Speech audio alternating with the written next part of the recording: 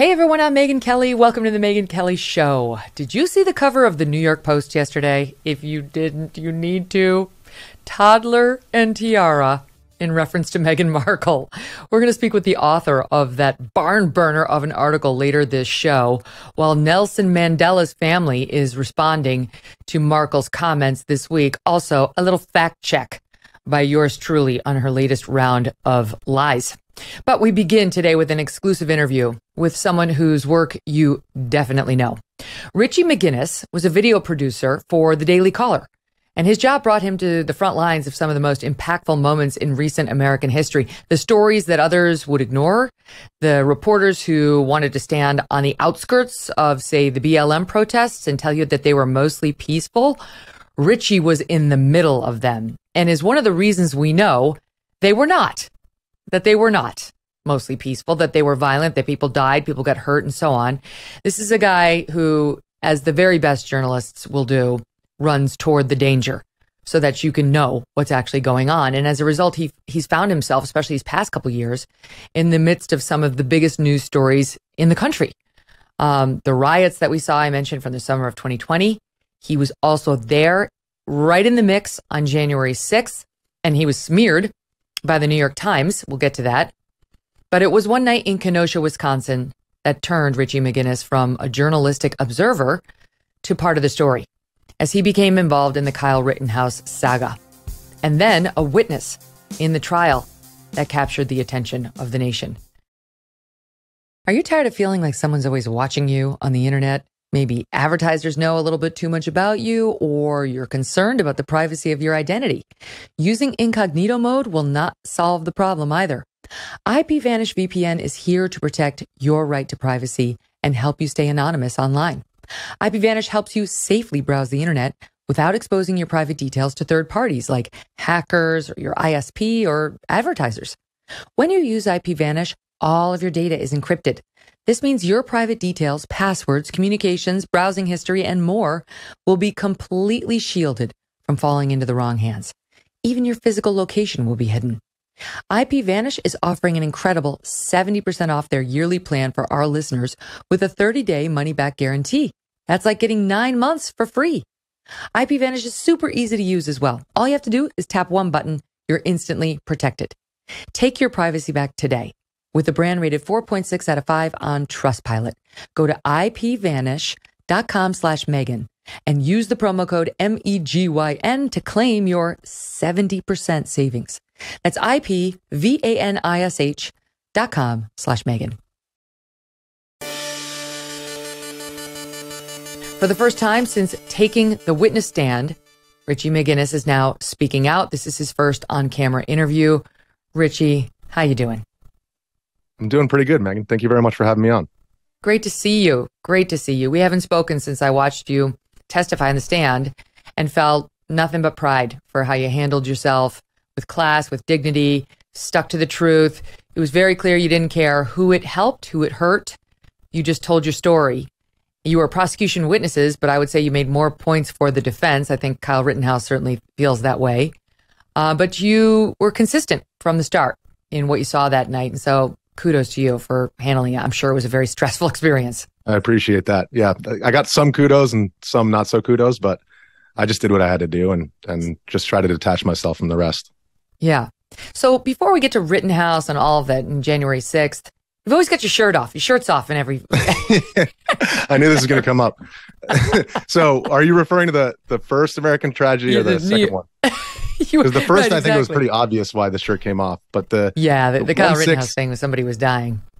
Yes, exactly. And with respect to 1/6, I don't know if you've ever been pepper sprayed or been pepper sprayed multiple times, but if you have, you'd know how good it feels to take your shirt off in the middle of January. Yeah, and feel that cold air. But actually, the real reason why... Don't make me direct people to your Twitter feed where your shirt is also off on lock. Well, you can see the photo on the New York Times. It's still on that. It's still on the article, so you can check that. There's a couple corrections in there now, but you can still see the photo on there. As a red-blooded American woman, I have no objection. Proceed as you like.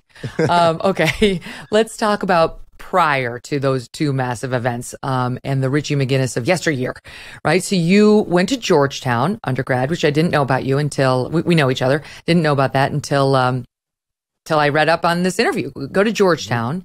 And when you went to Georgetown, did you want to be a journalist? Were you getting a journalism degree, or what was your background? No, I studied Arabic and Middle Eastern history. Actually, my Arabic minor was more credits than my Middle Eastern history major, and studied Arabic 5 days a week for 3 years and for an hour a day in class, and then lived in Jordan for 6 months. And actually, I think the initial reason, growing up outside of New York, my mom worked in Manhattan. 9/11 was a very impactful moment. I was in 6th grade. And actually, there's a bit of a deeper story there regarding like me personally. That same day, my mom was scheduled to go in for lung cancer surgery the next day. And so my parents had known for about a month. I told them I felt very uneasy about something. I could sense their energy was off.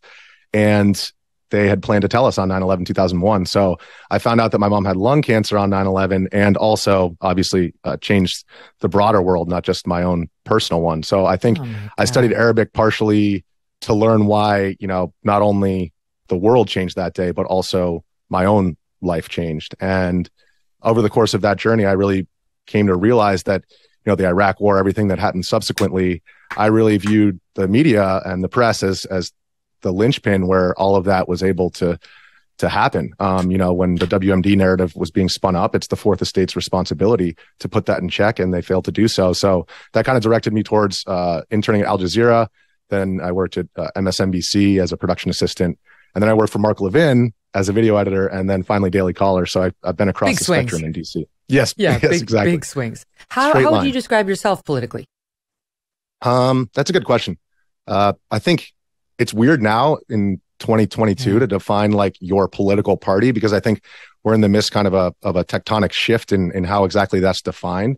And obviously Donald Trump factoring into that. But when I first moved to DC in 2008, I was knocking on doors for Barack Obama. And so actually volunteered for that campaign in Virginia. So if you are a Democrat out there, I am one tiny little modicum responsible for turning Virginia blue, but over promise to pull us out of Iraq, to change the way that we deal, that America projects power in the Middle East. And all those promises, Hillary Clinton took over the State Department. I mean, look at what happened to the Middle East over the course of his 8-year presidency. You had the rise of ISIS, Syria collapsed, Libya collapsed. And just to watch the way in which the Obama administration handled that, it was very eye-opening for me. And so I think that kind of like naive innocence that I had when I first came to DC started to disappear. So if you're going to ask how I define myself politically now, I would say, I have, I'm a free speech absolutist for sure. And so I think that in the weird way that would put me on the right, but also at the same time, I believe in, using the power of the federal government for certain programs that might help, the bottom of society. So I don't really know where I fall. I don't know. I voted for Kanye West in 2020, so I'm not sure where I'm going to go in 24. And mushrooms, right? Didn't you say? Yes, and mushrooms were on the ballot in DC. So I guess I probably should have clarified that, but they were on the ballot in DC, and they are legal now. So I did vote for that as well. Okay. I think there are a lot of people who they don't know what party they're for anymore. Everything is so different than it used to be even just 10 years ago. How do you feel about having turned Virginia blue and helped to get Barack Obama elected? Well, I think it's interesting to see what's happened in Virginia since then. So actually the latest gubernatorial election in Virginia, I think that shows you that in a place like Virginia, democracy is functioning pretty well, because the parents and people who really cared about a lot of these, like, school issues and a lot of these culture war issues, they went to the polls and they spoke accordingly. So I think, in that moment, in 2008, it's hard to like put myself back in those shoes. But I think, I was very much caught up in the emotion of the moment. Barack Obama, I was a young person. He was very much hope and change, folks. And you can keep your doctor too. But I think, since then, to see the way that he's been, places where he was elected, like Virginia, has been held, those policies have been held to account. I think that's pretty encouraging, actually. Mm-hmm. That happened to a lot of people, right? They felt inspired by him, and then he actually started to govern, and they said, "Oh, wait a minute, I'm having different feelings. Some of the feelings are gone." Now, okay, so you wind up at the Daily Caller, which is, that was founded originally by Tucker, way back in the day. Mm-hmm. Though I think he got rid of his ownership interest. Yeah, when he started coming to Fox News. So you're working at the Daily Caller. Now, was that too right wing for you, or was that? I mean, like, how did you sort of square that? Well, interestingly, actually, someone I bartended with, because I bartended while I was working at NBC as a side job, and a little bit once I started at Levin, and so I was bartending with this guy, and I saw him during the 2016 election doing these live streams on the Daily Caller and getting hundreds of thousands, if not millions, of views. And the studio was like janky, and I'm watching it from my office at Levin TV, and I'm like, wow, there's something here. I went in for an interview. I actually got hit in a hockey game the night before, and I had 28 fresh stitches in my face at 8 a.m., like still bleeding. And I called him in the morning. I was like, I don't know if I can make the interview. I got all these stitches. He's like, no, the boss is going to love it. And I went in there, and just the atmosphere in the newsroom was so open. Everyone was kind of like shouting at me. Like, you know, it was really exciting. Just being there, I felt like I could say whatever I wanted in that newsroom. And I didn't feel like coming in as somebody who wasn't like a buttoned up conservative, was some kind of thing that they looked down upon in the newsroom. And secondarily, I think with, Tucker leaving, he's kind of, believe it or not, I guess this is people at home might not realize, but he was kind of a creative force at the Caller, just because Tucker, he started it with his roommate, Neil Patel, who's still the CEO, and Neil's very type A. Tucker's not quite as type A. So starting the video program there, kind of actually part of my job was creating this little kind of, creative enclave. And a lot of our creatives that we hired weren't necessarily buttoned up conservatives. In fact, far from it. So I was like, Neil, we got no dress code. We're coming in hoodies. We're video guys. We're artists. We're going to express ourselves. And they were really receptive to that. So I think in a weird way, the Daily Caller is representative of the fact that the tectonic shift that I'm talking about, when I was growing up, being a lefty meant you were pro free speech. And I think at least the NBC newsroom, other more quote unquote liberal newsrooms, won't have that kind of open atmosphere. Yeah, in my experience, NBC is not willing to an open discussion of controversial issues. I would just, it's my experience. You definitely have some familiarity as well. Exactly. But speaking of Tucker, he also went from MSNBC, right? He'd been at MS, he'd been at CNN, he wound up at Fox. Mm-hmm. That's when he started the Caller. Yep. And right when I signed my contract is right when, literally May 10th, 2017, right when Tucker started in that 8 p.m. slot, taking over for Bill O'Reilly. And before then, he wasn't kind of the villain / hero that he is today in the media landscape. And so to see like the toothpaste coming out of the tube during the Trump years of not only Trump, but, Tucker and the way that he was treated for having, his opinions about what was going on is very eye-opening for me. And then obviously the way that the Caller was interpreted as a result of Tucker taking that front stage, I obviously was on the receiving end of a lot of those feelings because, during the riots, for example, people have a certain idea, you must be just like Tucker Carlson. You must think everything the same. But actually, it's a very open-minded newsroom. Yeah. And the other thing about Tucker is too, what I find entertaining about him is you kind of never know where he's going to come down on an issue. Mm-hmm. And that's what's interesting about him. He's nobody's, dog and pony show. Like he will turn on you like tomorrow if he thinks you've done something stupid. If you're a politician who's put yourself on the field, he doesn't punch down. But and I like that about him. And people think he's like, like a Hannity, and Hannity's reliably right wing. Yes, exactly. Tucker's not. And the Daily Caller's grown into a really interesting news organization with reporters I would 100% steal if I were to expand my devil may care media, which one day I may. In any event, so that's interesting. And but like I got to know you. You came to my house for an interview that we did one time, but I got to know your work just because you were sort of, I don't know if we can call it guerrilla news gathering because you're with a news organization, but you were just freaking not afraid. You were putting yourself in the middle of all that shit. It was like the dangerous stuff that was happening. The more dangerous, the better. You were like a moth to the flame for the past 3 years, wouldn't you say? Well, honestly, I'm going to give a lot of credit to Shelby because Shelby, Shelby. She's actually White House correspondent at the Daily Caller, and she is now White House correspondent, but she's a former pro tennis player. And when all those riots started, she was actually the one who went to our editor in chief, and she was like, "I'm going to go out and cover these." And he's like, "You're a girl, you can't do that." And she was like, "I'm going to go whether you like it or not." And that first weekend, I was actually in New York, and I returned on June 1st, which was the Trump Bible photo op day. And over that weekend, Shelby was like walking into stores as they were actively being looted, along with Jorge, who was one of our interns. And so Shelby was really like the tenacious one who was getting out there and getting into the mix. And kind of my job was between Shelby and Jorge, making sure that the video got up, that everything was delivered, and recording, focusing more on the video in these protest zones. And so we had a couple of situations, where Shelby's standing tall, and I'm just like bear hugging her and dragging her out of there, because I'm like, you're not the one who's going to get punched in the head first. They punched the guy in the head first, for sure.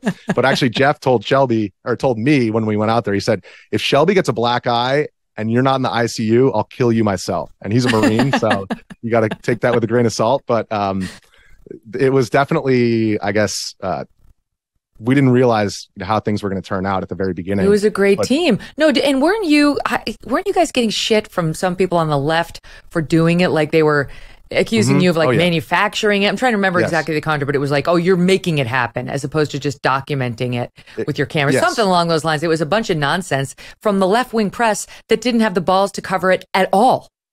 Yeah, and we saw a lot of that after Kenosha, after 1-6. And actually in Kenosha, I was took a lot of crap from the right wing because I was wearing a BLM shirt that night, which actually I used to try to save Joseph Rosenbaum, which obviously those efforts failed. But wearing that shirt, that's exactly what you're talking about. Our role was to be a fly on the wall for the American public, just using our cell phones, not, becoming part of the story by coming in with a big camera. And in order to do that, you kind of just had to blend in and, hunker down with the protesters, rioters. If you want to elicit, their truth, why they think they're out there, then you kind of have to embed with them rather than, coming in with a big camera and saying, so why is this a party-like atmosphere? Oh my God, it's because of you that we know a lot of the violence that happened at these BLM riots. I mean, you're reporting your fearlessness and getting in the mix. It's like because of your T-shirt at a thing where you were trying to blend in, people are trying to say, people know nothing about you. It's like they make all sorts of assumptions, from the New York Times to the people who are ripping on you guys for your, journalism during those riots. What I have seen is an honest journalist who's actually fearless in getting us the story consistently with you. Consistently is one of the reasons I wanted to have you on. So, okay. So let's flash forward to our first big flash point. And that is the Kenosha, Wisconsin riot that involved Kyle Rittenhouse there as what he viewed as a protector of a business and somebody there to potentially provide aid. Now, that's a piece of his story, again, that we know thanks to Richie McGinniss. Okay, we know that because Richie was there, and Richie, just to remind the audience, was the guy who got an interview with Kyle, who you didn't know from Adam, that night before the violence started, like 15 minutes before the violence started. You saw this kid. You're there to document the news. This is just to remind the audience again, those riots happened in the wake of Jacob Blake being shot in Kenosha by 7 times by a police officer. He was resisting arrest. This is the one that Kamala Harris called a hero and went to visit and paid the bail for, and all the people who, all that stuff. So the riots happened in Kenosha after Jacob Blake was shot. By the way, it's come out since that he had a knife and he threatened the police officers. So anyway, that's, like so many of these riots, it's like, you didn't know the full story. Go back. Go sit on your couch. There's no reason to burn shit. Jacob Blake resisted arrest, punched a cop, and pulled a knife on him. All right? Take a seat. Anywho, you go, you cover the thing, and you see Kyle Rittenhouse, and just tell us how that started and what your impressions of him were. I think that story is very interesting because basically the way that I came to talk to Kyle actually started the night before. Shelby and I were walking past that same business that Kyle was in front of when I interviewed him, which is one of the Car Source businesses that he was defending. That's Car Source 1. And actually the shooting took place in another Car Source lot, which is just up the street. So we saw that business, all the cars in front of it were burning. And there were guys one guy with a power washer, and no joke, people with buckets and trash cans full of water, dumping them on these burning cars. And so we interviewed the guy as he's power washing, and we asked him why he was there. And he basically told us that he was hired to go out there because the fire department wasn't responding. And so the next day we were in front of the courthouse covering all the violence. The tear gas came out. They pushed everybody back from the fence. Very standard kind of situation happening in front of whatever building it is that they're trying to, burn or whatever they're trying to do, put graffiti on, throw fireworks at. And so they get pushed away from that courthouse and end up in front of that Car Source business. And I went inside because there was such poor internet to try to get on the Wi-Fi to get all of that coverage of what happened in front of the courthouse up. And I saw these armed individuals in front of that same business on Twitter. And I was like, oh, I have to go. I just dropped what I was doing and I walked straight out the hotel, which is right next to that business, the Stella Hotel, and walked right out there, and Kyle was standing in front of everybody else. And I basically just said, hey, does anybody want to do an interview about why you guys are out here? And Kyle immediately volunteered himself. And that is where he told you the following, which would wind up becoming relevant later at his trial for having shot 3 people, 2 of whom died. Here's soundbite 1. So people are getting injured, and our job is to protect this business, and part of my job is to also help people. If there's somebody hurt, I'm running into harm's way. That's why I have my rifle, because I need to protect myself, obviously. But I also have my med kit. That's you. That's your interview. Mm-hmm. That's what's so crazy. Big, because it would have been one thing, Richie, if he had just taken the stand and said, I went there to help people. That was my intention. It's quite another if you've got him on camera before anything happened, telling some journalist. You know what I mean? It was very helpful to him that you and he had that exchange. Yeah, and the interesting thing is, after the shooting, I saw so much different misinformation being passed around about how the shooting actually took place. Having been so close to it, I knew what happened because it was 10 feet in front of me. But the moment that I went out and relayed information like that to the public, the first show I went on was Tucker's show. It was immediately started to be distorted. McGinniss supported the conservative claim that Rittenhouse acted in self-defense. And it's like, no, I literally told him why Kyle told me he was there 13 minutes before the shooting. And so those kind of objective observations and facts and quotes, it just goes to show how they get manipulated to kind of fit whatever narrative agenda that particular news outlet wants to mold. I mean, this is so critical because, I understand what Kyle went through. And for him, this is absolutely about a criminal justice travesty averted. But this is also very much a media story and a Democrat spin story, because it wasn't just the media piling on Kyle Rittenhouse. It was everyone right up to the president of the United States. I mean, trying to tell us that he was a white supremacist in a case in which no black people were shot, right? Like this wasn't about Kyle going there and hurting black people. All of the people who were shot were white. Kyle's white. It was on the heels of a black man being shot by police, but he was there to keep the peace, right? From rioters in a city. I've said before, I don't think that was a good idea for a 17-year-old to show up there and try to keep the peace. But the truth is the governor wasn't doing it. So there were a lot of people like Kyle who thought, I have an obligation to go protect this city. Absolutely. And I think that is the first failure, where the institutions that are supposed to protect those businesses, like the fire department and the police department, obviously failed. And the fact that they had, for example, an FBI surveillance plane flying over this protest, the fact that they had drones flying over it, it goes to show that, the federal government, federal law enforcement, they knew that this was getting bad. I mean, this was the 3rd night of rioting. So why is it that with everybody paying that much attention to it in our federal law enforcement agencies, why is it that their law enforcement in general was so absent from, all of those businesses that were getting burned down? Why is it? I mean, it's a very good question. And that actually is something that I'm trying to, dig a little bit deeper to figure out because that's not my area of expertise, kind of like, how exactly the decisions were made for the National Guard for, did the governor allow this to happen? Was it offered? So there'll be more of that, and I'm digging more into that. But I think that's definitely the first critical failure that even, a kid like Kyle Rittenhouse would think that he should go out in the first place. Didn't we have a blue state governor, a Democratic governor who didn't want to upset the BLM crowd by looking over militarized in the face of these riots? He'd rather let the city burn. He didn't care. And it's really interesting for me too, having seen the protests across the country, the way that different law enforcement handles, civil unrest. And in DC, I mean, these guys deal with it obviously more than anybody. They know what to do. I mean, they are keeping this crowd effectively like contained on the street. There's police on both sides. So if parts of those crowds are going down side streets, they have eyes on, they're following them. They're extremely organized. They protect the protesters from car traffic, all that different stuff. In this sleepy city, Kenosha, they don't know how to do that. So the way that they dealt with it was far less, effective, far less professional. They were using like long range acoustic devices, like these loud sirens. They were using a lot of tear gas, a lot of pepper balls.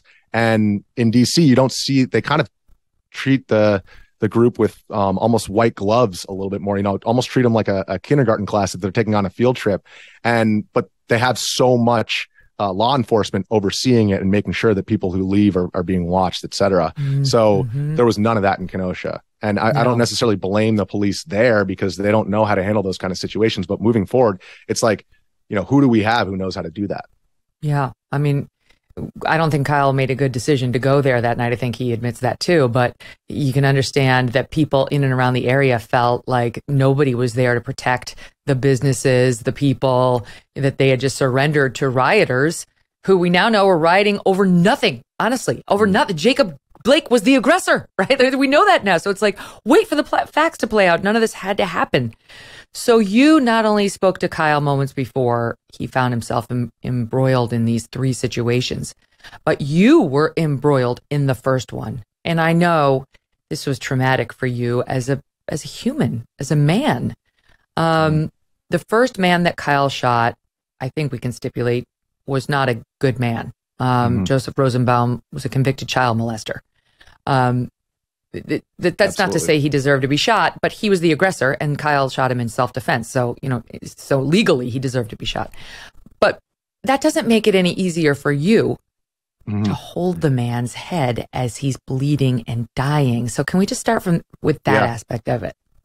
Exactly. Well, so after the trial, I obviously stayed silent since then, but I'm kind of envisioning what my role is now that it's no longer witness. And I saw all that firsthand. And when I saw it, I didn't know anything about his background. I didn't know what that guy's criminal history was. I wasn't going to, even if I had have asked him, there was blood in his lungs. He couldn't say anything. So my only goal there was really to comfort him. And actually, my dad passed away right when I started at the Daily Caller. And I had an experience when he passed away where our whole family was there. We got him home from the hospital. He saw the nurse leave the room and he knew that was his time to go. And we all hugged him. My older brother, who's an ER doc, as well, he put a stethoscope on his heart, and we were telling him stories and holding him as he passed away. And he chose to leave. Like, he saw the nurse leave and he chose to leave the world in that moment. And so there was a certain peace there. And it was the exact opposite with Joseph Rosenbaum. And I think that there's a very, disturbing and interesting parallel there, which is, my dad, I think, felt like he was ready to go. He felt like his boys were ready to go out into the world and he had done his job. And I think that that's an example of, a life fulfilled in America. And Joseph Rosenbaum is an example of a life completely unfulfilled. And he was sexually abused actually at a young age. And so by his stepdad. And so to see actually some of the people that he sexually abused are also now incarcerated. So that kind of cycle of tragedy that surrounded his family is expanding beyond his own family. And my only goal now moving forward is just to put that tragedy, what happened in the actual moment, the human suffering that took place, regardless of what this guy's criminal history is. Because in America, we believe that everybody is born in the image of God, and that up until the moment that they die, they have the opportunity to repent for what they've done. And, he left the world knowing that he had done bad things. And I saw it in his eyes. I saw that regret. And I think just conveying that to the public, that regret, is an important thing, because in America, everybody wants, to die the way that my dad did, which is with their family and loved ones surrounding him, and not the way that Rosenbaum did. And so using those two endings kind of in parallel, I think it goes to show that you should take your decisions in life extremely seriously. But can I ask you, because do you put that on Kyle or on Rosenbaum? Well, I think that's a great question that I'm trying to unpack. And I think that was part of what that piece got towards, not necessarily the criminal side of it, but the more moral side of it. And moving forward, it's like, what kind of behavior do we want to encourage? Who are the people that we're looking up to in this situation? I think that Joseph Rosenbaum, obviously, I stated in court, he screamed, "Fuck you," right before he went for the weapon. And the way that he said, "Fuck you," I will never forget it. I mean, there's so much anger behind those words. And I don't know what would have happened if he had to grab that weapon. I don't think it would have turned out well for Kyle Rittenhouse in any way, shape, or form. But with all that being said, that situation going out there, and this is something I try to put into words, but it's almost difficult to express how stupid Kyle going away from that business alone with a fire extinguisher in one hand, with his med pack. And, originally, Balch was with him. Ryan Balch was with him. And he was walking alongside, actually, me, Kyle, and Bulch were all walking. And actually, I went to talk to some individuals who were shouting at Kyle because he was going medical, medical. And I would say like 90% of the people in the crowd, you can see in parts of my video, looking at him very, very angrily. And he just was completely naive, had no clue the negative looks that he was getting, all the yells. So these four guys who yelled at him, I wanted to interview them and see why they were mad at him. And I went to talk to them, and that's when I parted ways with Kyle. Over the course of that time, him and Bulch got separated, and he ran off on his own down to another fire at the other car source lot. And it came out in court, he asked some of the other individuals if they wanted to come, and they declined. So he went out there alone with a fire extinguisher, a med kit, and a rifle. And in that instance, he's trying to play not only medic, not only fireman, but also cop. And so the level of stupidity of that decision, I think, is something that conservatives would want to overlook, and that, the lefties would want to emphasize. And then the Rosenbaum aspect of him screaming, "Fuck you," going for the weapon and missing and being shot. And what would have happened if he had gotten that rifle? That's something that it's basically one side or the other. You're highlighting certain facts based upon what your agenda is. And it's more complicated. It's right. You're trying to point out it's more complicated. Yes. I get it. I totally get this. 100%, Richie. I feel like I defended Kyle from a legal perspective every day. It was very clearly a self-defense case, and he was being railroaded, and thank God those jurors did the right thing and justice prevailed. But we can talk honestly about whether this was a good idea for a 17-year-old to try to go there and keep the peace, because, you point out some of the things he failed to observe. That's in part due to his youth, his inexperience. Exactly. The 17-year-old doesn't know shit. They don't know anything. You just, I don't know, how old were you when this went down? 32, 30. No, okay, I was 31. So you've got, over 10 years on the guy, almost 15 years on him. You're a journalist. You've been in rough spots. You've, seen a bit of the world, and you're seeing things he's not seeing. And that's one of the reasons why we don't generally put somebody out in this kind of situation to keep the peace without some training like we give to law enforcement officers or the National Guard. And again, we talked about the fact that they weren't sent, but that there's a reason why we don't send 17-year-old minors out there with no training to keep the peace in this way. They're not sophisticated in this kind of situation. And what you're telling me is you could see it, and you could see how it was going to play into Kyle's being in danger. Never mind other people. Yes, and I have regret. Honestly, I was playing the role of fly on the wall journalist there. If it had been my younger brother, the moment that I saw him, I would have dragged him out by his ear. So thinking about the differences in those roles, obviously after Rosenbaum was shot, I dropped my role as journalist.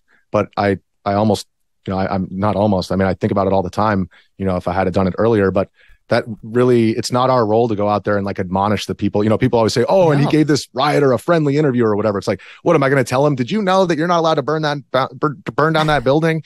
Right. So it's and actually on that night in Kenosha, there was one attempted mugging, and on the previous night there was another one. Guys trying to take my phone off of me. And what do I do in that situation? You create a little bit of distraction. Oh yeah, this thing's really, and then you're running. You're looking at your exit point, and you're gone, and you're sprinting until there's nobody behind you. No, they wanted Brian Stelter journalism. You better go home right now, or I'm going to report you to the principal, right? And we saw how that ended for him. During the insurrection, I was criticized for giving the guy smoking weed a friendly interview, and it's like, what am I supposed to tell him? You're not allowed to smoke weed in the Capitol? Is that what I'm supposed to tell him? That's now my job. By the way, I voted for the shrooms. All right, stand by, Richie. We're gonna show you the video that Richie was involved in and talk about. Now there's blowback on him for saying what he just said. So we'll get into that and January 6th as well. Don't go away. Well, as everyone's going back to school over the next couple of weeks, you have the chance to do some good by helping feed children who are facing hunger and food insecurity. Our partner, Good Ranchers, is on a mission to donate 100,000 high-quality meals to young children who often go unfed or who are malnourished from poor access to nutritious food. You can join this campaign by ordering a box of 100% American meat. Every order will contribute meals to the cause and make a huge difference in the lives of these kids. Good Ranchers is an award-winning food delivery service that brings 100% American meat and seafood right to your door. They source the best of American farms so that you can get the highest quality food possible and trust what you're feeding your family every time. Go to goodranchers.com/Megyn to join the movement today. You'll get $30 off your order, free shipping, and donate food to children in need. Giving back never felt or tasted so good. Let's help them hit and pass their goal of 100,000 meals donated. Go to goodranchers.com/Megyn or just use that code MEGYN at checkout. Change the future one meal at a time with Good Ranchers. goodranchers.com/MEGYN. So, Richie, there was this moment, and we'll get to your thoughts on Kyle in 1 second, but there was this moment where you, capturing the event on camera and so on, also become part of the event. And that is when Joseph Rosenbaum, who would wind up dead that night, got into the scuffle with Kyle Rittenhouse. And we're just going to show the audience the video, and maybe you can explain, like, you can see it too. Maybe you can explain where you are as we watch this. This is like, because this guy Rosenbaum ran after Kyle, and Kyle then had a confrontation with him. Let's show it. Maybe you can talk us through it. Yep. The parking lot. We're seeing nothing yet. Hold on, we're going to re-rack it. Yeah, that was for the listening audience. Yeah, for the listening audience, we got to re-rack it. It's at the end. We're just going to show the parking lot where this took place. All right, here we go. There's a figure in the foreground. Who's that? That guy right in the foreground is Kyle. Boom, there's Rosenbaum dead, and that's me right back behind there. That's you with the dark shorts. Obviously still alive at that. So I was actually wearing pants that actually belonged to my dad, which I found in his closet after he passed away. So they're my lucky riot pants. Oh, wow. Okay. So you were right there. I mean, you couldn't be more of an eyewitness to that actual shooting. Yes. And my boss will never let me hear the end of it, but I actually was on the phone with Shelby because I heard some screaming. I saw Kyle running up the street with the fire extinguisher and assumed that something was about to go down. So I called Shelby up and I was like, where are you? It sounds like something dangerous is going to happen. And actually I was jogging up, and I jogged up to that confrontation started with some people yelling. The moment I heard that yelling, I said, some expletive, I can't remember. I got to go to Shelby. I hung up on her, and I thought I went to my did go to my camera app. I thought I went to the video, but I actually took a live photo of the ground. So you can see me with my hands up. I thought I was filming, but actually took a live photo. So in that instance, after he was shot, all of that went out the window anyways. Whose video was that? That one right there that you saw from the air, that was federal law enforcement had FBI, a surveillance drone. But then the first one that you saw, that was Drew Hernandez, who was also traveling around the country, covering all this stuff, independent journalist who, I mean, that just goes to show he works for TPUSA now, but I believe at the time he was independent. And, basically the group of people who were there at that time who were covering the event, I'd seen those people all around the country, Drew Hernandez, Brennan Gutenschwager, Elijah Schaefer, me, Shelby, Jorge, and Julio Rosas. We, saw each other in all these different zones. And it's like, it was the running joke was like, we all come from different parts of the media, but like none of us are from the corporate media. Yeah. We had a lot of those guys on the show actually during this whole thing. You couldn't do it because you were an actual witness. Most of those guys were not, but, So you take the stand. You were called as a prosecution witness, which was interesting because you were definitely, I think, more helpful net for the defense. And the prosecutor really wanted you to say that Joseph Rosenbaum was falling into Kyle when Kyle shot him. And you were using the word lunge, and he was trying to kind of get you on it. Based on an interview you'd given to Tucker shortly after the incident that you referenced earlier in this show. Where I think you would use both terms, and the prosecutor preferred the one. He preferred the one that made Rosenbaum sound more innocent, and we have a little bit of how that went. Watch. No, we don't. Yes, it is. We don't. I'm arguing with my producer. Yes. No. I can reenact it. Yes, this is the soundbite. Well, let's play it. Soundbite 3. And you've already established that after the shooting, Mr. Rosenbaum never says a word, correct? Correct. You don't know, as you sit here today, what Mr. Rosenbaum was thinking, do you? You mean at the time of the shooting? Yes. Or at any point in his life. I mean, you have no idea what Mr. Rosenbaum was ever thinking at any point in his life. You have never been inside his head. You never met him before. You don't know. I've never exchanged words with him, if that's what your question is.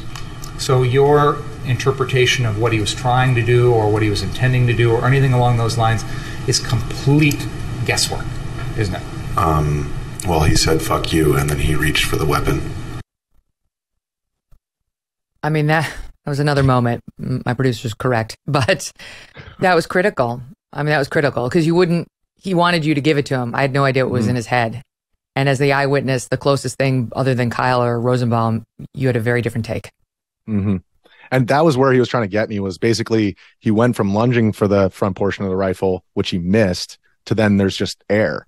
So not only the fact that he got shot, and that would, conceivably keep him from being able to put his foot out to stop himself from then falling once he missed. So like hashing that out, I mean, it's very simple if you think about it, like just with kind of in normal terms, but in the courtroom, obviously he was trying to get me on my words. And I think there was a lot of that going on, not only in the courtroom, in that adversarial system, but in the adversarial system that exists in our media. So it was a weird, almost like being in the courtroom was almost like a weird kind of, I guess, parallel experience to being, in between the two sides of the media. Mm-hmm. Oh, I'm sure. I mean, his attempt to try to make Rosenbaum appear like, he just stumbled into the gun, and Kyle, this hothead, reacted. It failed, but it failed in large part thanks to you. I mean, the jurors heard you say, "I heard him yell 'fuck you' as he reached for the gun." I mean, that's pretty powerful.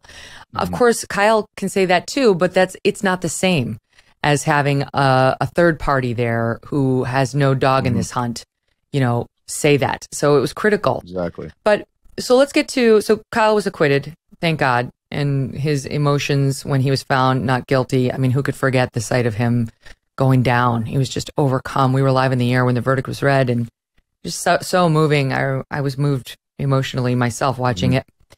And then now you've come out with an op-ed.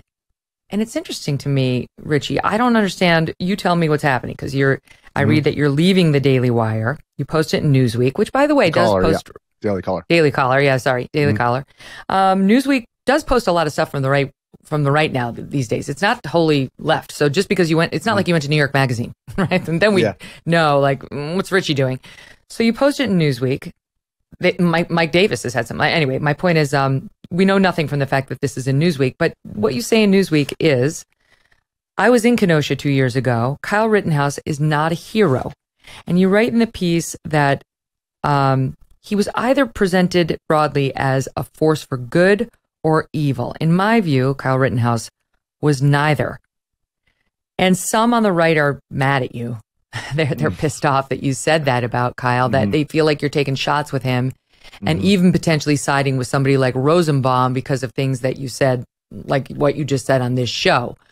So how do you respond to people who are ticked off that you don't want to celebrate Kyle Rittenhouse? Well, I think for one, the one thing that they might not understand is that perhaps one of the things that made my testimony stronger was the fact that, I wasn't overtly like a Kyle Rittenhouse fan, or I wasn't out there to get him off. I was out there to tell the truth.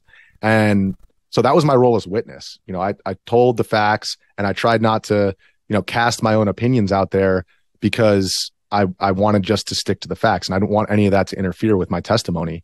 But after that is all over, I stayed quiet. Everybody was, some people were very angry about the results of the election. The results of the court case.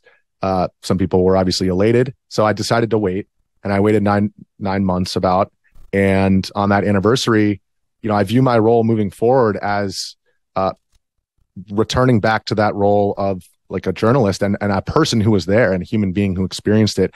And when people read about it in 20 years, I wanted to put that personal experience on paper, how I encountered Kyle Rittenhouse, how I saw him in that zone, and then, how Joseph Rosenbaum, not knowing his criminal history, how I experienced that in that moment. So, everybody, I got called a pedo lover probably, I don't know, hundreds of times this last week. I expected all that to happen. I knew it would, but my goal was to show that in the moment, the way that you experience these things is different from the way that it's then interpreted by the media, the way that, all the armchair quarterbacks say you should have done this or that. I just wanted to provide my human perspective on that.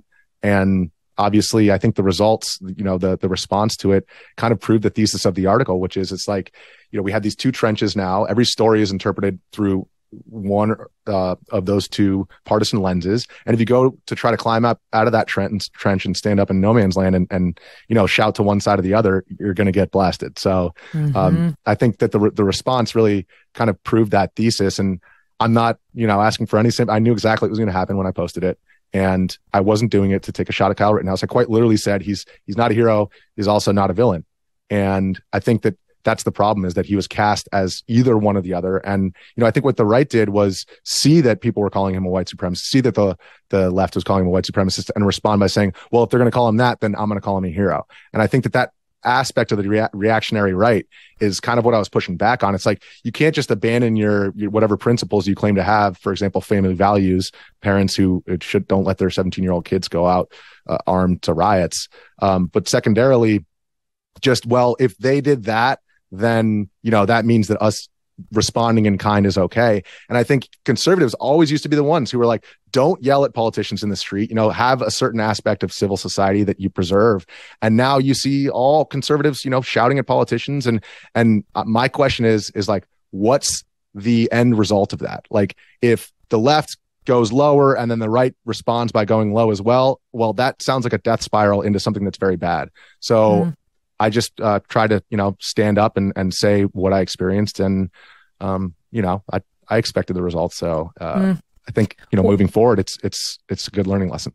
I thought Kyle himself did a pretty good job after the verdict in not being too self-congratulatory or leaning too far into, I'm a hero. Like he didn't really do much of that. And that was not, it was, stepping back, like, after the fact, I could have been more clear about the fact that really it was the media that took Rittenhouse and turned him into that hero. And he's just a kid. Now by that point he was 18, so he was technically an adult. But even still, he was just getting sucked up by conservative ink, and they were using him just for to score their own points on the board after he was acquitted. And I actually and let me just show the audience what you're talking about, because in your piece you write, a month after the trial came Turning Point USA's America Fest, where they wanted you to participate, but you declined. You knew that they were going to surprise the audience with Kyle, and it led to, we have it, right? We have this moment. Yeah, where he came out. We'll just play it now while I continue speaking. But he came out, and there's like pyrotechnics, and there's spotlights, and he got a hero's welcome for sure. And I can see, you had a problem with that. To me, I saw that as like, they're applauding his courage in having had to sit there for day after day, thinking he might be going to jail for the rest of his life. It's about a martyr less than a hero, in my view. Yeah, I think that's a very fair point. And Drew Hernandez, actually, who was on that panel, who, like I said, I was traveling around with him. He said something similar on Tim Pool the other night. And look, that's completely fine. I totally understand that perspective. And I also can't unpack, like, here's the thing is, when a tragedy happens, everybody says, oh, well, he had this criminal history and blah, blah, blah. I can't unlive that experience.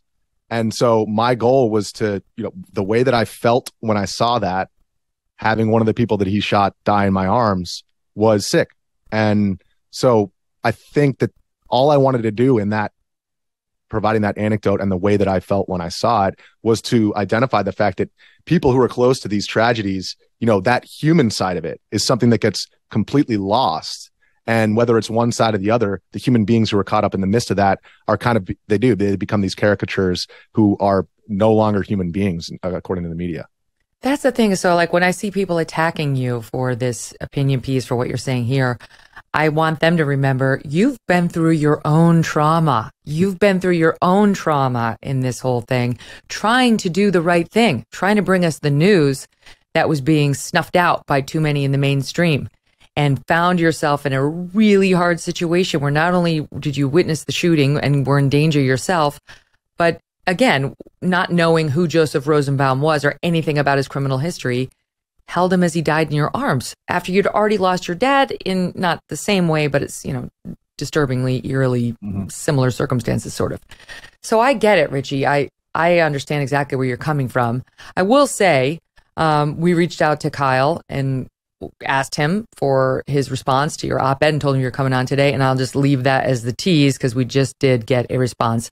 And that's where we'll pick it up right after this quick commercial break. We'll be right back with Richie McGinniss, and we'll talk about January 6th as well.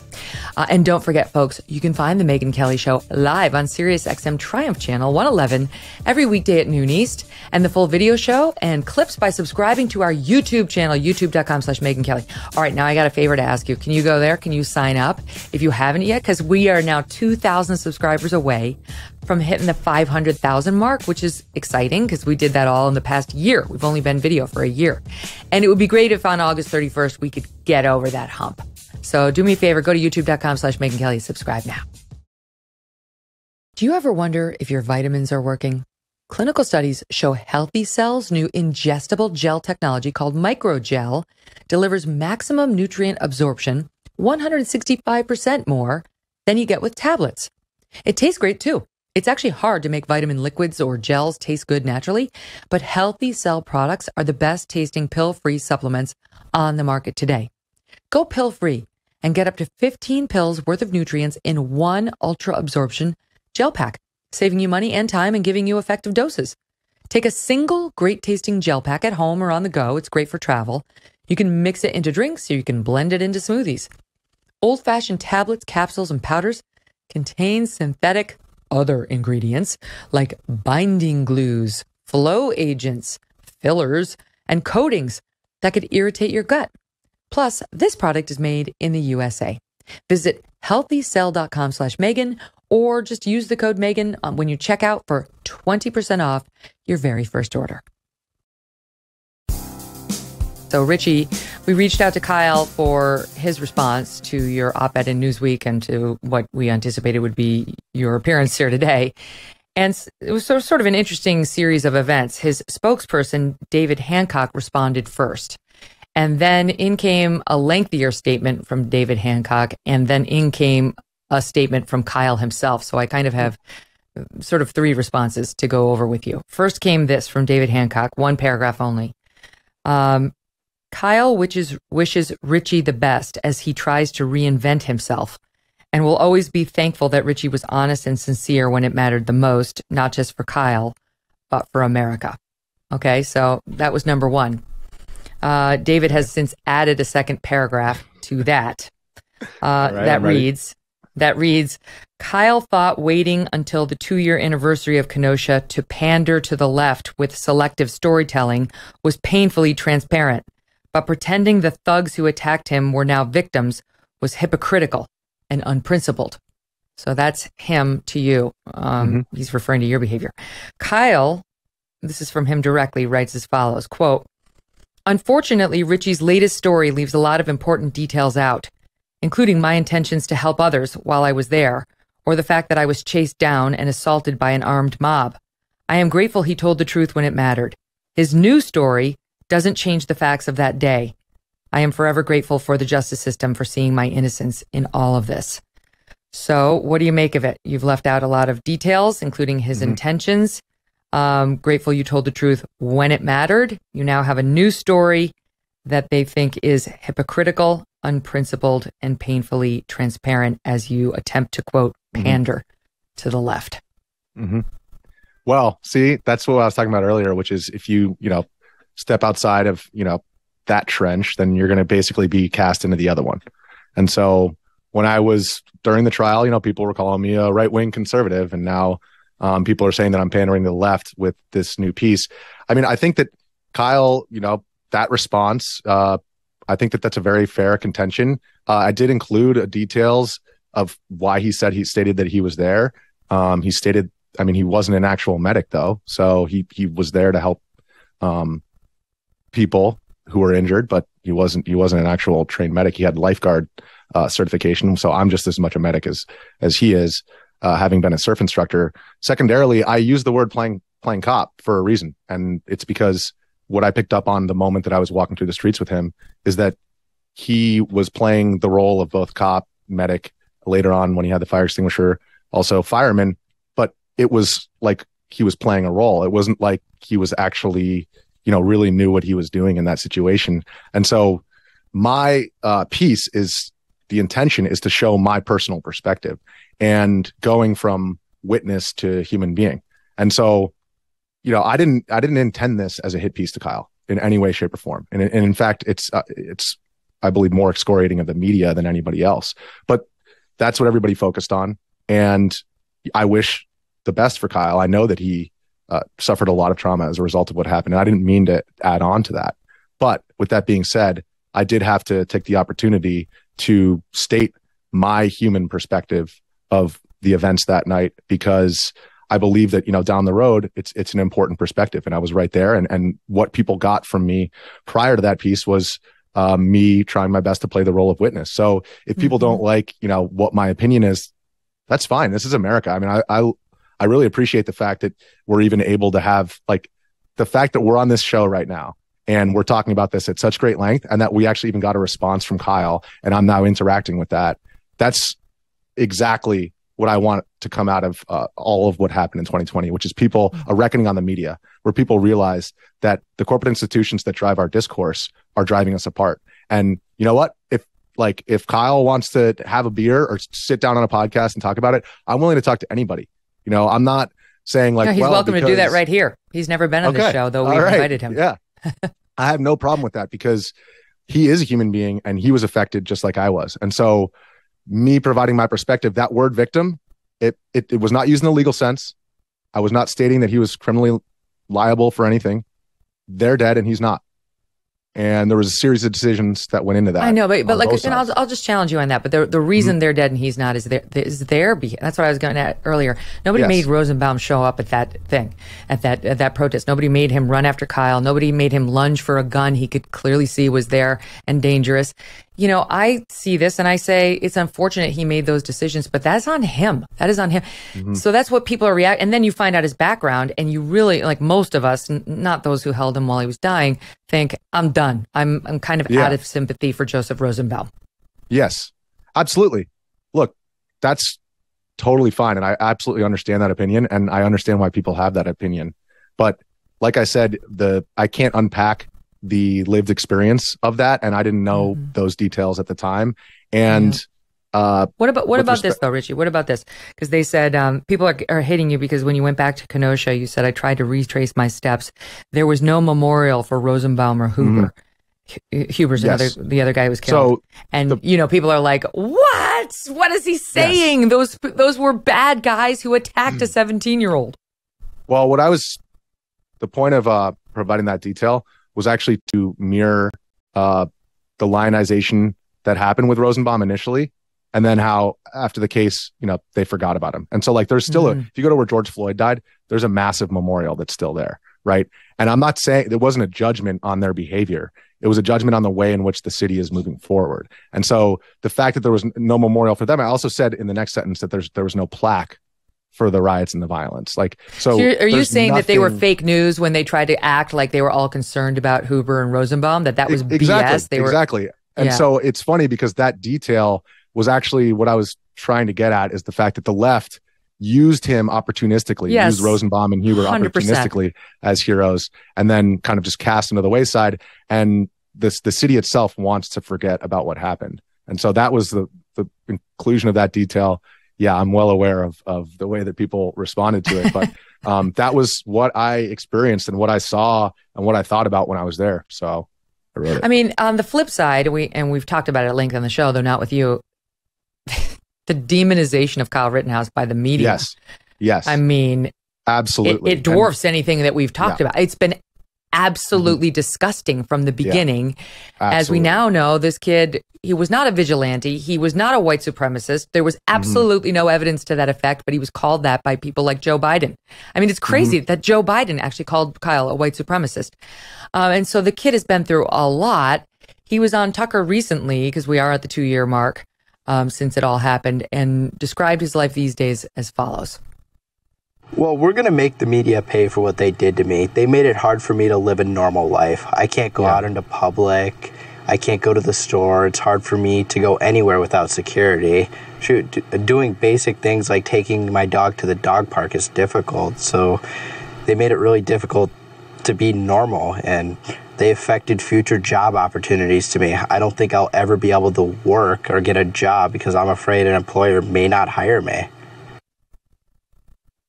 So as somebody who was kind of living it with Kyle in a way, on a parallel track at least, a witness, somebody was there that night and so on, how do you see what the media and these Democrats, I mean, you have to say, it was people like Kamala Harris, it was people like Joe Biden, it was people like Hakeem Jeffries, head of the Democratic Congressional Congress. Those are the ones who demonized him publicly and have not apologized, not even a little. How do you see their role? Yeah. So basically that piece was one slice of, basically how each side tried to lionize and demonize them. But I'm going to get into that much deeper, and there will be much more to come regarding that story of how I remember the next morning, I didn't even sleep. I was at the police station until like 4:30 a.m. Got home. There was a Vice News article that stated that he opened fire. And that was when I decided, okay, I got to get on the news as fast as possible, because it's crazy that people in the media are taking what happened and claiming that he opened fire, because open fire on protesters, they said. So basically, like, from the moment that I saw that article, I knew that there was going to be a huge narrative that was being spun up. And then the fact that he was being called a white supremacist, obviously that just takes it a step even further. I did state in the piece that, one side called him a hero, the other side called him a white supremacist, and neither of those were true. So basically both of those. I will say though, but I will say it wasn't even at all. It was like a complete media pile-on the guy. Yes. And then there were some more right-leaning journalists who called him a hero, but I think a lot of people on the right were just open-minded to his self-defense claims. It was like, they're not equivalent. Would you agree? I mean, I would agree. The amount of incoming he took from the media was breathtaking. 100%. But I also don't think that warrants, the right taking a reactionary approach, which is like, well, if they say he's the worst, then we're going to, prop him up and not talk honestly about the. Just pulled a couple of examples. This is we saw some stuff like this, but NAACP president commented after the verdict. This verdict reminds us of the treacherous role that white supremacy and privilege play within our justice. What? Then there was Reverend Al Sharpton, never misses a moment to exploit. These continue to be dark days for black people killed at the hands of people that believe our lives do not matter. There were no black people there that night and involved in the shootings, right? No black person was shot that night, and no black person was doing the shooting that night in Kenosha. But still, like the race baiters like Sharpton, again, never miss an opportunity. All right, let me turn the page because I know we only have a minute left. The New York Times decided, this is like a theme in your life, getting smeared. Totally unfairly, after January 6th, where you were covering that too in your role as a journalist, they put you in the New York Times in an article called The American Abyss, a picture of you, a historian of fascism and political atrocity on Trump, the mob, and what comes next. You're right there without your shirt. I'm looking for my phone. I lost my phone. All right, just saying your shirt's off again. Okay, for our listening audience, naked as a jaybird from the belt up. And this is the caption: a rioter, that's you, during the mayhem at the Capitol, period. He punched the door after being pepper sprayed and forced out of the building, 3:45 p.m. Virtually every word in that is untrue. Also, it's hilarious that they claim that like I punched that door and somehow that was me who broke it, because when I got knocked down, it was actually right as they were closing the final doors. I was trying to capture that last moment of the last group being forced out, and I got knocked into the door. My head hit the door, and I'm a hockey player. Like I'm holding on to that phone no matter what. And I've been in situations where I've been knocked down and clutching it. I got my bell rung, concussion, and dropped my phone. And so I landed on actually a pry bar. Not a crowbar, but like a bar that's like this long, which is used to pry open, very heavy things. And I landed on that. I'm bleeding. I get up and I'm tapping on the window, phone, where's my phone, to the cops. It looks like I'm saying fuck in the photo. I'm saying phone, and I'm tapping with my finger. And so they take that photo, and then me tapping my finger and saying phone turns into he broke that door. That's the implication. Oh, he's a rioter. He looks like a knuckle dragon Neanderthal. Did the Times before running this call you at all? So they did not call me prior. No, absolutely. Absolutely not. They Disgusting. didn't call me. I don't even think they knew that they'd relied on me for a lot of the stuff in Kenosha. I talked with their forensics reporter like in multiple nights, multiple hours, to make sure that he got a lot of the details right. So no, they didn't run anything by me. And then they actually issued. I had to get them to issue multiple corrections after the fact. Yeah, the first correction says, okay, we were wrong on the earlier version of the essay, misidentified the shirtless man. He was a videographer working for the Daily Caller, a right-wing website, not one of the Trump supporters who's not good enough, New York Times. They had said you were a rioter, that you would punch the door. Yeah, you said I punched the door. What are you talking about? You're going to have to be a little bit more forthcoming or I'm going to sue your ass. That's really what was going on. So then finally they come out with another correction saying, wrong again. They got rid of the right-wing thing because somebody there wised up and said, let's not be douchebags about this. Well, I hired my own lawyer, and there's a long story there on how that all happened. But even that had to be forced out. I paid for it, literally. God. And so I mean, bad, I had Richie. a great lawyer, but basically, I talked to 50 lawyers before I settled on him, and they're all saying, "Oh, we're going to go to the Supreme Court, and we're going to just keep going until they pay up." And this lawyer, who I won't name because I haven't gotten his permission, but he was like, "Yeah, I bet you everybody's telling you we're going to take it to the Supreme Court." He goes, "Guess what? They're getting paid, and you're paying them that whole time." He's like, "I'll pursue corrective action. Give me your wish list and pay me X amount."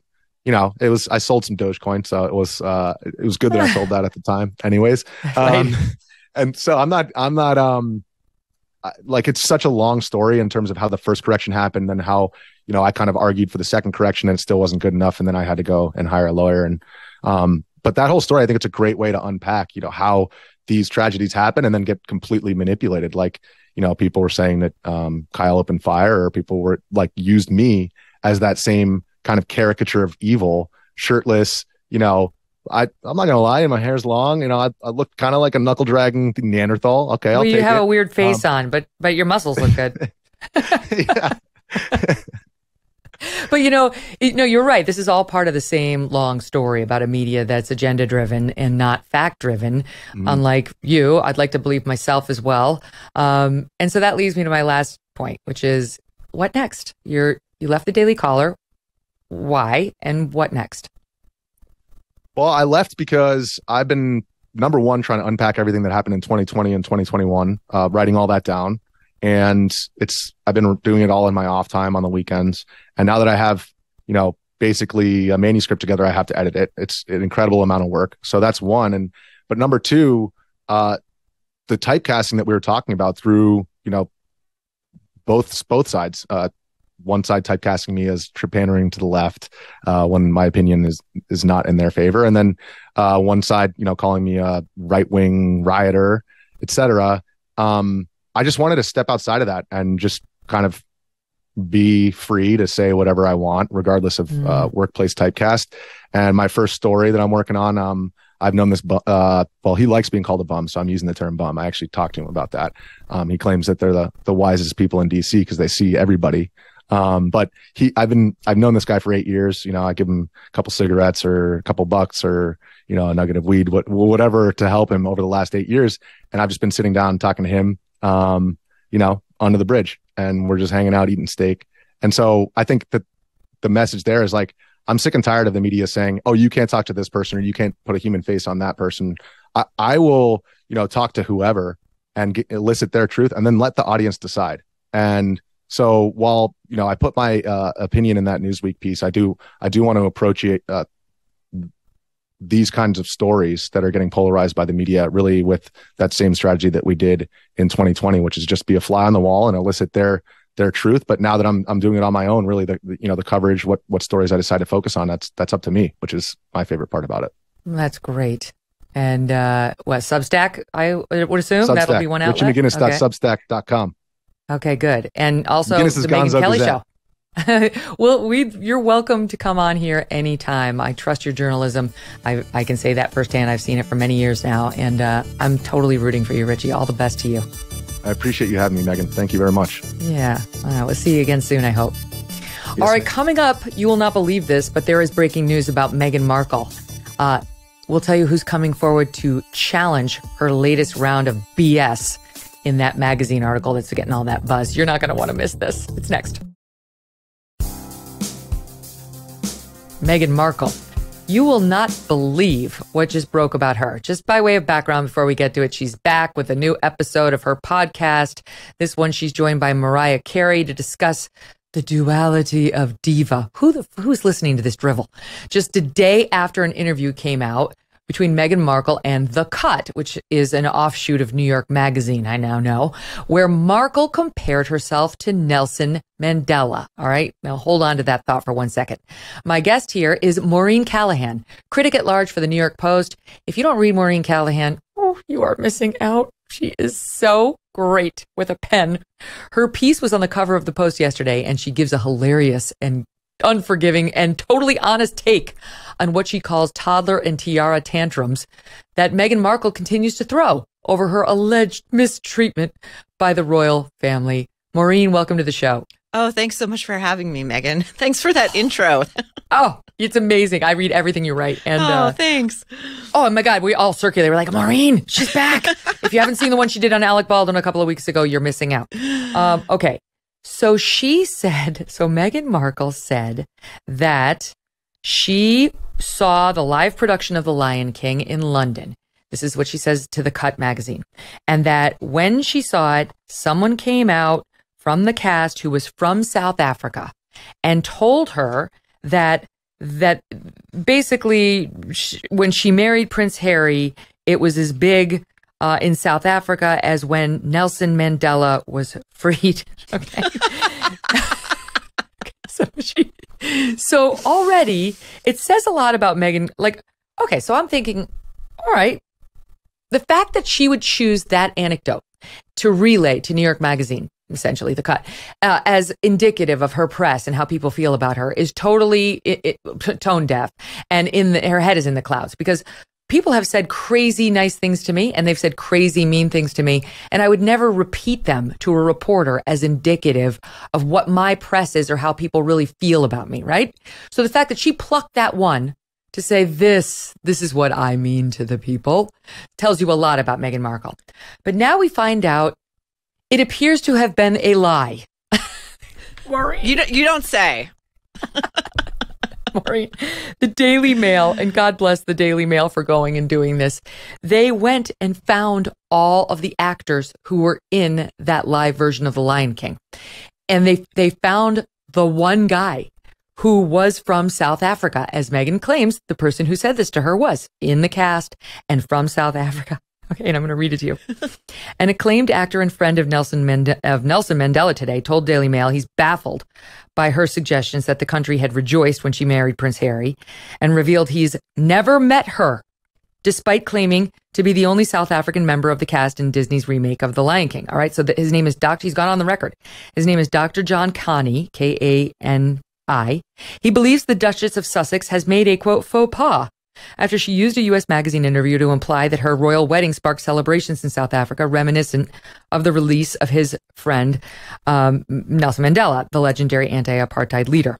He said Mr. Mandela's walk to freedom after 27 years was a landmark moment, while her marriage to Prince Harry was no big deal in South Africa, adding that the two events, quote, cannot be spoken of in the same breath, and you can't really even say where you were when Meghan married Harry.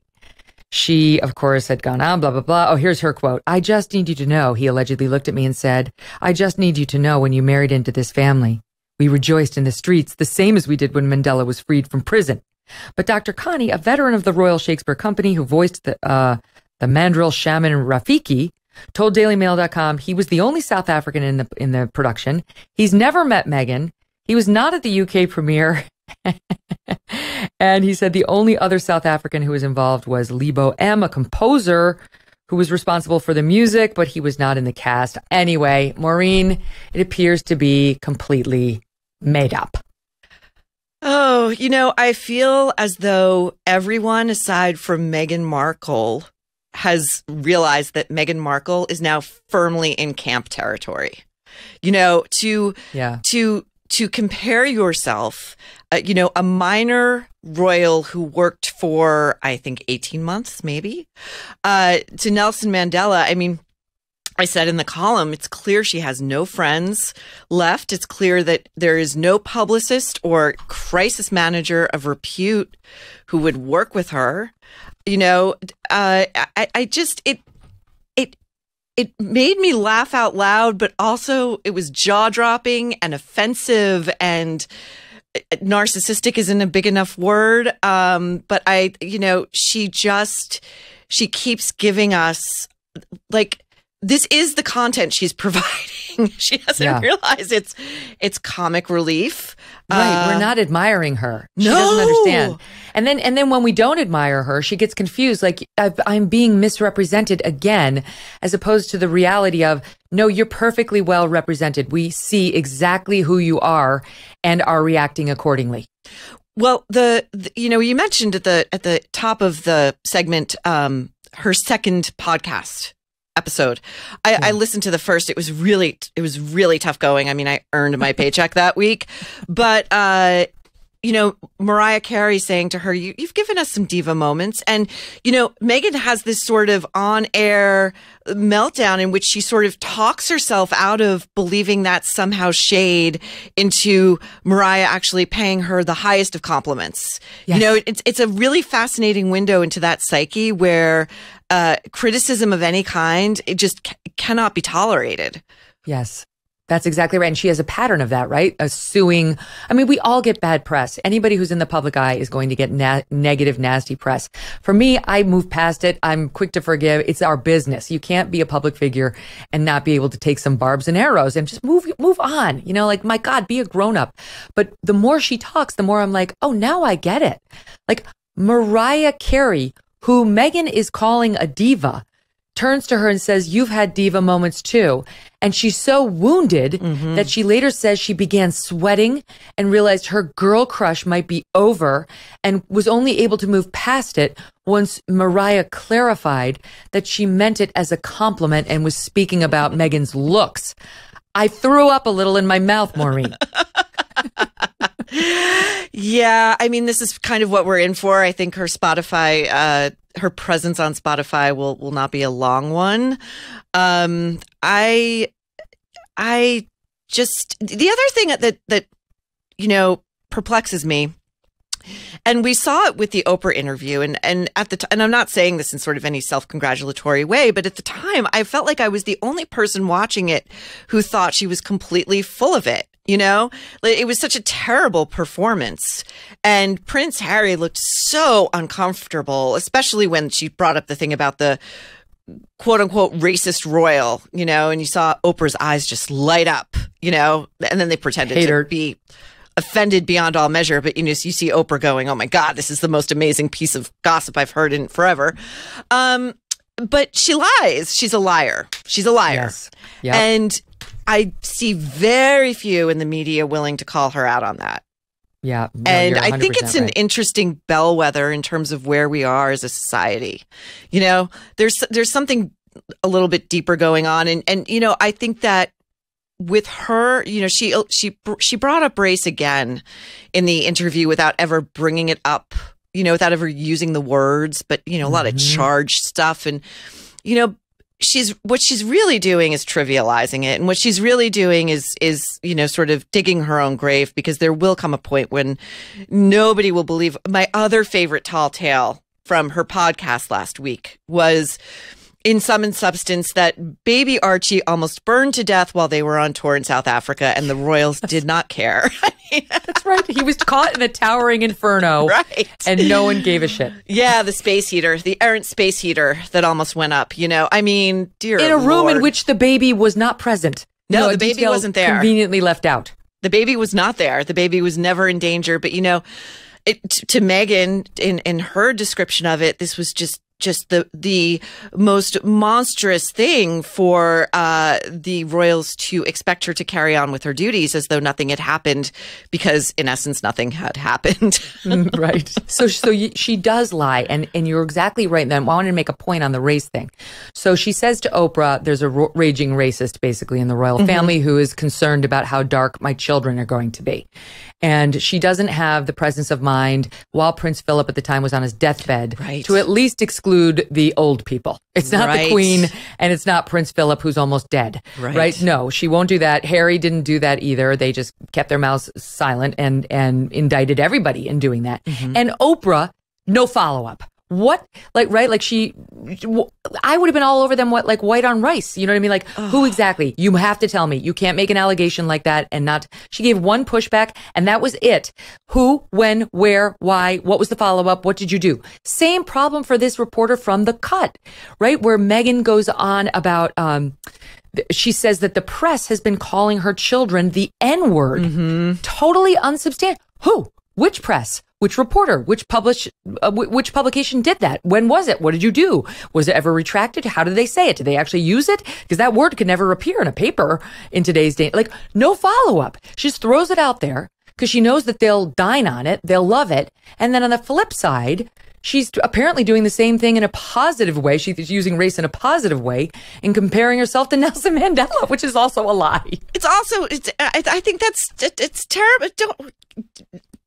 Nelson Mandela. I mean, that's sacrilege. But I do think what you were saying about Oprah, I do think Oprah realizes the dent that interview did to her legacy, her brand. She's kept her distance since. It was remarkably sycophantic for someone like Oprah. I mean, she, that was incredible. The other thing that I'm so glad you brought up, that the assertion that Megyn made, that her baby has been called the N-word. Okay, a baby. Now, right.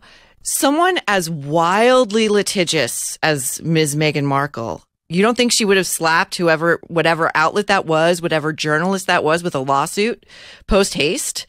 Please, do you think that if that had been printed anywhere, aired anywhere, that wouldn't be a huge story, that even people who are not fans of Meghan Markle would find that offensive and wrong? I mean, she's not nearly as smart as she believes herself to be, because she makes up these lies that are so easily debunked, fact-checked quickly. And I wonder, I think, the more she talks, I think the more toxic a presence she becomes. I don't think, she's sort of gone from when she first married in, she was editing British Vogue, and before she was even married to Harry, she was on the cover of Vanity Fair, which, if anybody needs a good end of summer read, Tom Bower's book on the royals. He's got this great vignette in there in which, the royals said to her, you can do this cover, but you cannot talk about anything regarding your relationship with Harry, or your, they were fast tracking her in, which is also something she never ever talks about. All the sort of special dispensations she was given, because she was seen as a win. She was seen as an asset.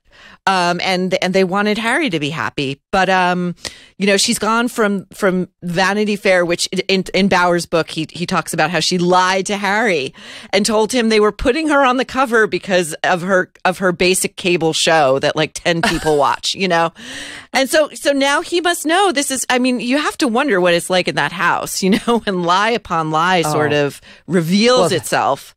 Sounds like a nightmare. I mean, just the anecdotes in that piece by The Cut, where I know you wrote about this, I think, but where they saw the 2 palm trees in the backyard of their Montecito mansion, and they knew they had to buy it because they were entwined at the bottom. And she tells the reporter, "My husband," she only calls him my husband, "my husband looked at me and said, 'My love, they're us.'"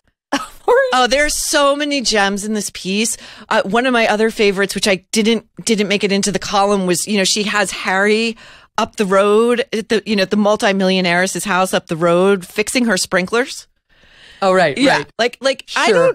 I don't think this guy has ever even used an ATM until he moved to America. I mean it. Like, I don't think there are many things he can do for himself. There's this moment in the piece. They only talk about how he's joined a polo team. It's like, anything else? Great. Yeah. I mean, there's this moment where, she was gone the day before doing this photo shoot, which she couldn't do in her own mansion. She had to borrow a mansion for it. God knows why. And he says to her, "You were gone for 10 hours yesterday." Like he was clearly just rattling around, hapless and helpless. And my other favorite was the school run. Another lie. And which this great detail she's gotten there, where these 2 mothers waiting for their kids do a double take. And it doesn't seem that it's because they can't believe the Meghan Markle is in their presence, it's because they probably never see her at pickup. It's probably the nanny. And then, of course, there's going a different way because the she homeless lied guy, about, right?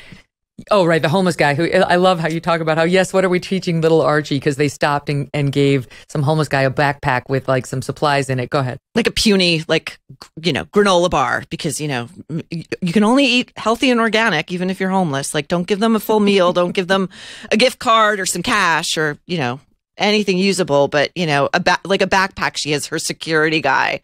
Dear, it's so good. It's so good. Let pay attention to Archie when one is a child or when one grows up and one wants to help somebody who's suffering. Send your security. You just send your staff right out there, and then you come home to your Tyler Perry gifted grand piano. Like the name dropping of the celebrities who I knew before I met my husband. You say in your piece, oh, so relatable, right? Like she doesn't get why we can't stand her. Oh my goodness, she did it with Serena Williams too. The bulk of the podcast was making sure that we all understood that she befriended Serena before she ever knew Harry, right? Mm-hmm. So, it's such a she doesn't sort of realize how much her slip is showing, right? The level of insecurity. I just read this amazing quote by Marlon Brando. He once called Bob Hope a barrel without a bottom. And I think Meghan Markle is our barrel without a bottom. It is a bottomless pit of need that no amount of podcasts or Netflix deals or magazine covers will ever fill. That's the thing. She's not interesting and she's not special and she's never accomplished anything of note in her life beyond becoming backup girl number 40 for Howie Mandel. The only thing that makes her interesting is the fact that she married Prince Harry. And it's the thing that she is most embittered about, angry about. She spends all of her time now criticizing the royal family, which is the only reason anyone gives a damn about her. Right. And I think she's run out of material, quite frankly. She's always alluding to, well, there's things I might say, she did the way the piece ends. She says, like, I'm quiet until I'm not. I've been, after it came out, anything. She alluded she's been keeping a journal. I mean, I think that the royals had her number pretty early on. I think they probably limited her access to anything of real, the only thing she's got is whatever, relational difficulties exist between the brothers, Mm-hmm. And, I also thought it was pretty great when the palace sort of refuted that claim that she made in the Oprah interview about Kate making her cry.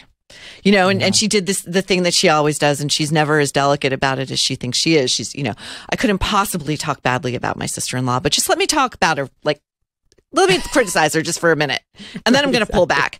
And the real story, and I think this also came from Bauer's book, is that she was bullying Charlotte, who is at the time was 3, Kate and William's daughter, who was going to be a bridesmaid. She was bullying her because she wasn't up to snuff, I suppose. And Kate cried and then went over with a peace offering. She went over to the apartment that Meghan shared with Harry and brought flowers. And Meghan took the flowers, threw them in the trash, and slammed the door in Kate Middleton's face. I mean, that is a version of events I find much more credible. Me too, because she thinks if we just know her, again, like we're going to like her. Okay, show me the friends who know you, who have stuck by you. Who's still in your life? Mm-hmm. There's not even a family member. They're all gone. Everyone who knew you either fled from you or they were dumped by you because they weren't famous. They weren't Tyler Perry. They weren't Oprah, Gayle, all these people who she didn't know at all, who she had at her wedding. George Clooney, I'm sure they were really tight, right? Like the people who did know her jumped ship. And on the subject of the lies, I thought the one you were going to mention earlier, that she claimed she can't have this life in London of dropping her children off at school, which she conveniently brought the Cut reporter to, because, quote, I would have 40 photographers taking photos in a press pen if I wanted to drop Archie at school in the UK.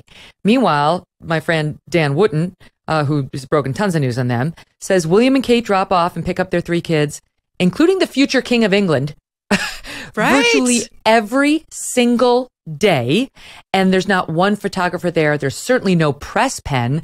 And another news outlet in the UK reports that it's literally just the first day of school where 2 photogs are allowed to take a picture. The royals know it's going to happen, and then they distribute those photos. If anybody else ever shows up to take a photo of the kids, there isn't a single UK paper that will print it. But she wants us to believe she's like a beetle who can't. Right. Right. And the Beatles. Her whole bit about I didn't know who Prince Harry was. I never heard of the Queen Mother. It's like in this day and age, it's like it's so reminiscent of Yoko Ono. That was her whole thing. I never heard of John Lennon. Who are the Beatles?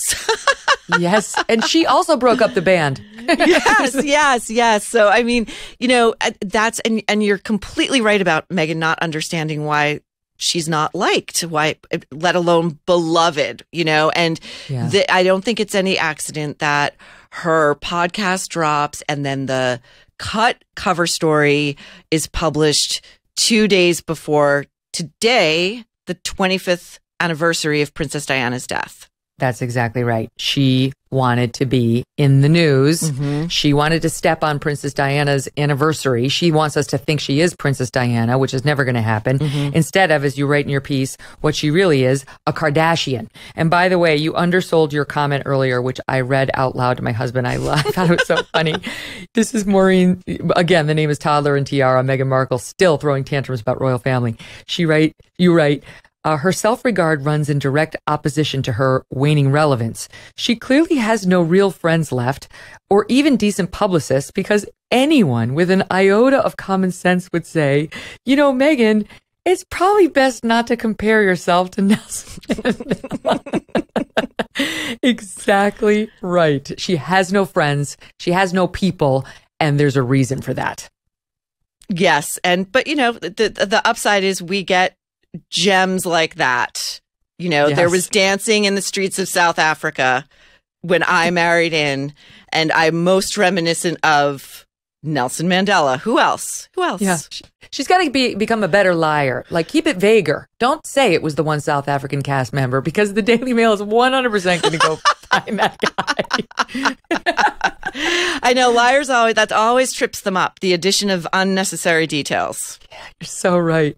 Maureen, what a pleasure. Please come back. Oh my God, so much fun. Thanks for having me, Megyn. All right, till the next time. Bye. Thanks to all of you for listening. Go ahead and subscribe to the show at youtube.com/Megyn Kelly. If you like the mean girl conversation, sorry, but some people deserve a little nastiness because they're nasty. We'll be bringing you Michael Knowles tomorrow. Don't miss that, and we'll talk to you then.